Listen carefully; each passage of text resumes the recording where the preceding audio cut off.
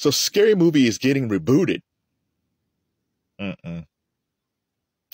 Paramount Pictures is partnering with Fast and Furious maker producer Neil H. Moritz to resurrect the dormant horror spoof franchise, which I think the last one was in 2013, which is probably a film that most people never saw.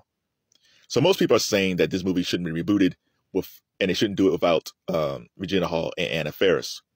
I agree and disagree. This is why I would agree. Those two are just comedic spoof queens. They are like, you can't watch this movie, those scary movies, and not laugh at them. And the funny thing about both of them is that they were novice actresses. Like Regina's first role was in The Best Man, and that was 98 or 99. And I think Scary Movie was actually her second film. Anna, her story is she graduated from college. She was going to go to London, decided to go to Los Angeles instead. And the first project she auditioned for was Scary Movie. And Keenen Ivory Wayans, who cast her, he said the reason he liked her because she had really good comedic instincts. They both do, Regina and Anna. But it's crazy how he found these two diamonds in the rough who didn't have much experience, but who popped on screen. Like, you just laugh when you saw Regina, you laugh when you saw Anna. And they've proven to be even better actresses later on, because Anna was great in Mom, and Regina has proven to be a powerhouse in films as well. So Keenen had a really good eye for talent. The reason why I don't want them to be in the reboot is that if the Wayans brothers are not involved, and they probably won't be, I can see this headline: Regina Hall, Anna Faris are fantastic in Scary Movie, which overall sucked, because that's what I think is going to happen. Writing a parody or doing parodies is not easy. I think a lot of people think they can do it, but they can't. And the secret weapon in the Scary Movie franchise. So you had Regina and you had Anna. Shawn Wayans and Marlon Wayans, along with Buddy Johnson, who worked with the Wayans brothers on their show, and the brother Damon show, My Wife and Kids, wrote the script. Like I said, Keenen directed it. But the most important person of all these people was Keenen Ivory Wayans. Keenen and Robert Townsend created the Hollywood Shuffle, which parodied Black Hollywood. They then took that idea and they Partners in Crime on HBO, which just parodied Black culture. Keenen did I'm Going to Get You Sucker, which parodied Black exploitation films. And then he parodied pop culture with In Living Color. So by the time Keenen gets to Scary Movie, he has this already in his head. He knows how to do this. And I'm sure a young guy growing up, he watched the Airplane movies, which was done by Zucker, Abrams, and Zucker. If you're a comedic writer or a comedic director, watch Airplane. Watch Airplane 2. Watch Police Squad, which they did with Leslie Nielsen, which was on ABC for like 12, 13 episodes, got canceled, and they turned that idea into the Naked Gun series. Those guys, when it comes to parodying, it's not just the joke, right? You got the joke within the joke, but then the stuff in the background. Sometimes the stuff in the background is just as funny or funnier than the actual joke that they're saying. So Keenen, growing up as a young man, watched those films and took that with Robert and created this paradigm, the Hollywood Shuffle and all that stuff.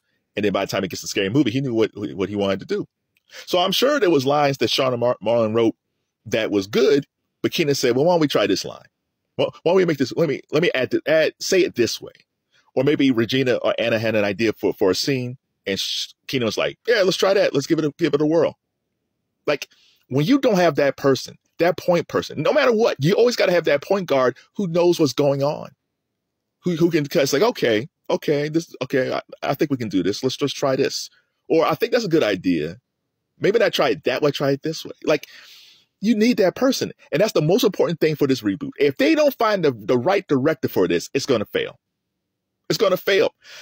Because there's a lot of things that people write. You could have like a script that's pretty good, right? But if you don't have that right person who can punch it up while they're filming, it's not going to work. It's not going to work. I just saw a story about Iron Man where Robert Downey was like, I don't like that line. He told Jon Favreau, let me try it, say it this way. And Jon Favreau was like, yeah, let's try it. Just to make things better. And I don't think there's not too many really good comedy writers today. It used to be a whole bunch. It's not around today. I was looking at like the top films of the past year, very few comedies. Because the comedians aren't as funny anymore, and the comedy writers aren't as funny anymore. And you know what would be funny? So since the Fast and Furious producer is going to do this new scary movie, I think if Shawn and Marlon and Keenen, if Keenen wants to do it, should parody those Fast and Furious movies. That would be fantastic. Because those films, even though they got some comedy in it, they're supposed to be like serious action films. But as long as you got Vin Diesel saying like, this is for family. And Tyrese trying to be funny. I like Tyrese. Tyrese is great. But still, and all the stunts they do, like you could have so much Tokyo Drift and Bow Wow. You can do so many things parodying those Fast and Furious films. So the Wayans brothers, here's a tip. Put me as an executive producer. Parody those Fast and Furious films since these guys took your franchise. And the backstory about the franchise is Shawn, Marlon, and Keenen did the first two.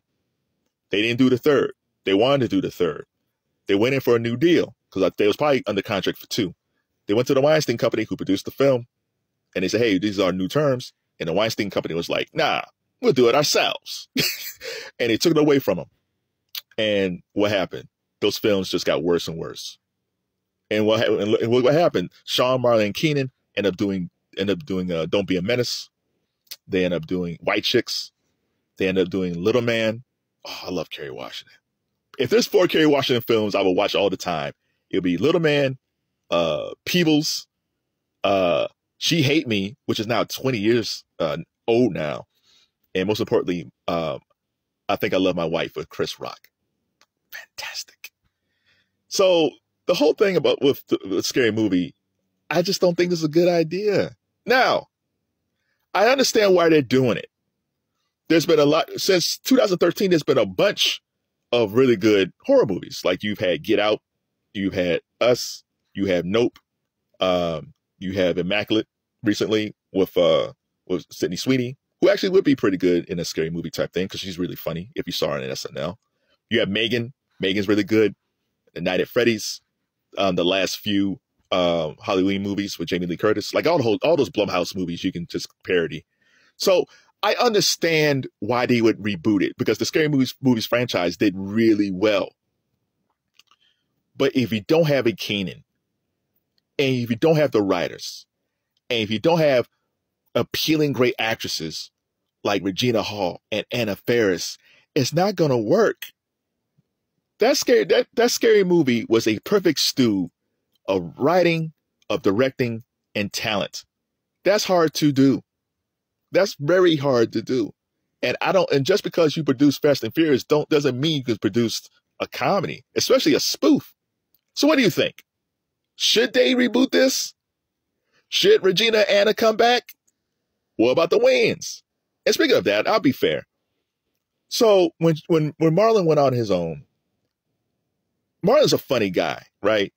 But when he started doing his own projects, you could tell he missed Shawn and he missed Keenen. Shawn was really his partner as far as writing. But so when Marlon had his show on NBC, it just wasn't as funny. And when he did, and he's done his own parody films, I think on Netflix. And you just felt like you watch these films, it's like, I know you're funny, but there's something missing in the writing. And writing is so important to comedy. In Living Color, if they remade it today, wouldn't be as funny because you don't have Paul Mooney in the room. You don't have Jim Carrey there. You don't have Tommy Davidson there. You don't have Franklin Ajaye there. Like, there's such a lack of talent in Hollywood. Great talent, not just average, great talent. So I digress. So what do you think? Should they not reboot this? What movie should they parody? If they did do this, because I think, like I said, this will come out in 2025, what horror film should they reboot? And if you think about a different franchise reboot, just like I said about the Fast and Furious, which should be parodied, what franchise do you think should be parodied? And to Regina Hall and Anna Faris, like I said, I don't want you doing this movie, but I'd love to see you two in a buddy cop movie.